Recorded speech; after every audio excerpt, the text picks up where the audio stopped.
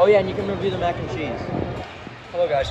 Today we're at the great place they call Lakeline Mall in Georgetown, Texas. It's not Georgetown. Today we're at Chick-fil-A. I want to try the great Chick-fil-A chicken sandwich. Personally, I get it with no pickles, add 2 fries, a little extra crunch.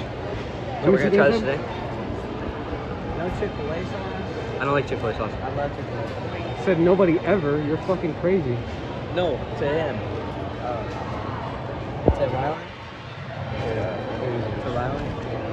What? To like, he's crazy or am I? No, he's crazy for not liking Chick-fil-A sauce. Alright, anyway. So, obviously I gotta give this 10 out of 10. I love the chicken sandwich at Chick-fil-A. 10 out of 10? A 10? I would say... First 10 out of 10. It's so good.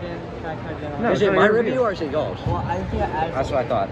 Anyway, so I have the french fries here. just in from RYLAN's a I wanna massive try this. douchebag. I want to try this with the ketchup and Wait, you gotta look at the elbows, man. I think Nice. Look at my elbow.